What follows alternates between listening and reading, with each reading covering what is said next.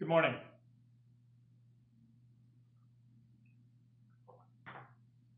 When I was a kid, my parents made the mistake of offering me 10 cents per dandelion that I pulled out of our front yard. By the end of the day, I was $30 richer. I don't know if they had second thoughts when they started seeing the garbage bags fill up, but they didn't stop me in time. And so it worked out very well for me, but it proved something to me personally, and that was that fighting dandelions is kind of ridiculous. You're not going to win against the dandelion. By the time you have eradicated dandelions from your lawn, you'll have a, a, a lawn in which almost nothing will be able to grow. You probably will have poisoned yourself. So I have taken the tactic over time of working with dandelions, and I didn't always know why, but it just struck me as counterproductive to try and pull out every single one of these things. When I remember after I'd pulled them out, 2 weeks later we looked out on the lawn, I was still $30 richer, but we were already fighting dandelions again. So in any case, that is the attitude that we tend to take today. We treat dandelions as a weed, but 400 years ago, they treated them as a very valuable medicinal plant. They came over with the Puritans on the Mayflower, and just like the Puritans, they became an invasive species in the Americas and kind of took over. And there's no getting rid of them at this point, so we may as well live with them and live with the benefits that they brought over. So these were a valuable enough plant to the early colonists that they were willing to bring them over right from the start because they knew things that we have forgotten about this plant. Now, I am not an expert on medicinal plants. I try to eat a wide variety of very healthy greens and other plants that many people consider medicinal, but that's not exactly my thing, strictly speaking. However, I'm going to list some of the benefits that the early colonists and people as far back as written history in the Western world, they have thought of dandelions as medicine. And so some of the medicinal characteristics that dandelions may have are that they're good for your liver, that they contain antioxidants. Dandelions supposedly fight inflammation and can help you control your blood sugar, help reduce cholesterol. Really, honestly, the same kind of great benefits that you get from eating any dark green, leafy green food. So these are something that you can consider adding into your diet if you don't mind the bitter flavor. So this morning, I am drinking what people call dandelion coffee. It doesn't have any coffee in it. What it is essentially is the roasted roots of the dandelion plant, and cut up and then ground into at least in my case, I grind it into a very fine powder that I can then use to make a beverage that tastes similar in flavor profile and bitterness to coffee. So I even add cream to my dandelion coffee. So in any case, I drink it more because I like it than because it has medicinal properties, but it definitely makes, when I drink it, I definitely think about that, and I think, maybe I'm doing something good for myself. I don't really know, but from what I understand, dandelion isn't one of those things you have to be cautious about eating and drinking, as in this case. So it also has benefits in your yard and in your garden.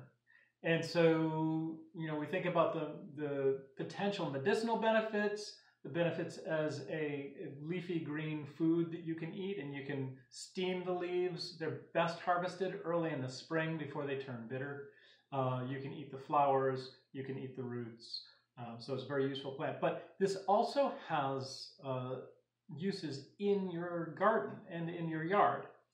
So one of the great things that dandelions do is they help ease the compacted soil. So they send down a very deep taproot, which can go quite a ways down. From what I understand, it can go several feet down. I have never found one longer than a foot or so. But these roots help to break up compacted soil. So it will often be one of the first plants that manages to take hold in very compacted soil. So it will tell you something sometimes about your yard if you see certain areas where the dandelions are doing well, but the grass isn't.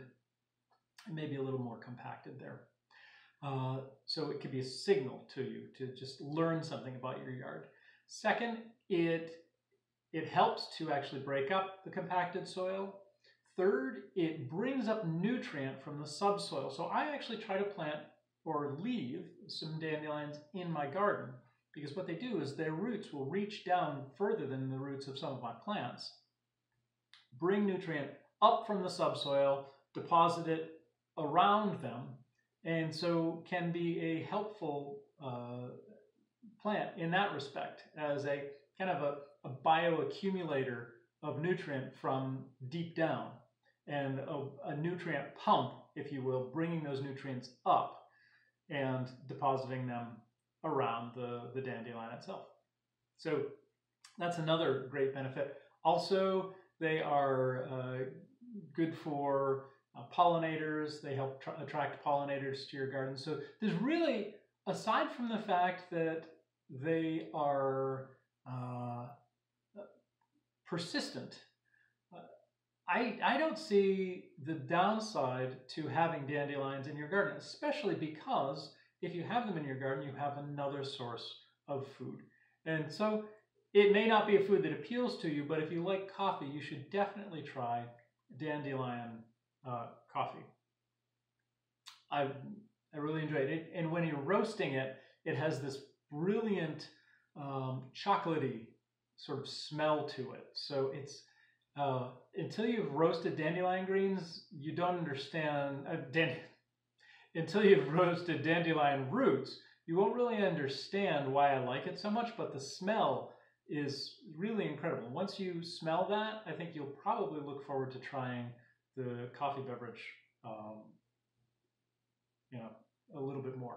So one of the other uses that I have for dandelions, I don't know if I'll do this again in the future, but last summer I made dandelion wine, and it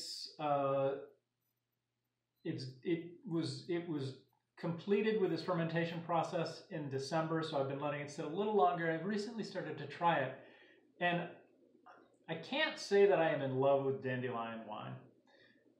And I didn't make the mistake that a lot of people talk about, where leaving too much of the green in the wine itself. In fact, I probably personally would have liked a little bit more of that bitter bite. Instead, what I got was a almost like an herbal brandy, like a digestif kind of cordial that you might serve after dinner. And that's kind of how it turned out, more than what I had sort of hoped for, which would be a dry white wine. And I don't know, obviously there are probably different recipes, but that's what I came out with. And so I'm testing it as an after dinner drink to see if it's an aid to digestion. Maybe I'll fall in love with it, but as of the moment, I'm not in love with dandelion wine. So every part of this plant has different uses, and it has that interesting characteristic for your garden of bringing up nutrients from the subsoil. And honestly, if you can start considering this a food, you'll find that you don't have too many dandelions. In fact, it's very difficult to have too many dandelions when you start thinking about them as a food. So just a way to change your perspective on it and reframe it a little bit. But I have to say, if I had to choose a plant for my coat of arms, it would be the dandelion, because it is tough, it's resilient, it keeps coming back, you can't keep it down, but it's also good for you. So that's how I like to think of myself, I guess. I hope you have enjoyed this video. I hope you think this video was good for you. I hope you give me a thumbs up, and please leave some comments down below letting me know how you use dandelions, whether you like the flavor of dandelions, whether you've tried dandelion coffee, and if you think maybe you can make this a part of your food routine for the upcoming season. Maybe stop trying to fight them, start trying to appreciate them. Also, please check us out at the foodforestgardenclub.org website. We are getting together every couple of weeks. We're talking about our plants, talking about gardens, talking about ideas we have for the upcoming season and things that have worked for us in the past. So if you want to get involved, sign up for the website, and then you can join us on Zoom chats and things like that, and we can learn from each other. In the meantime, hope you enjoyed this video and have yourself a great day.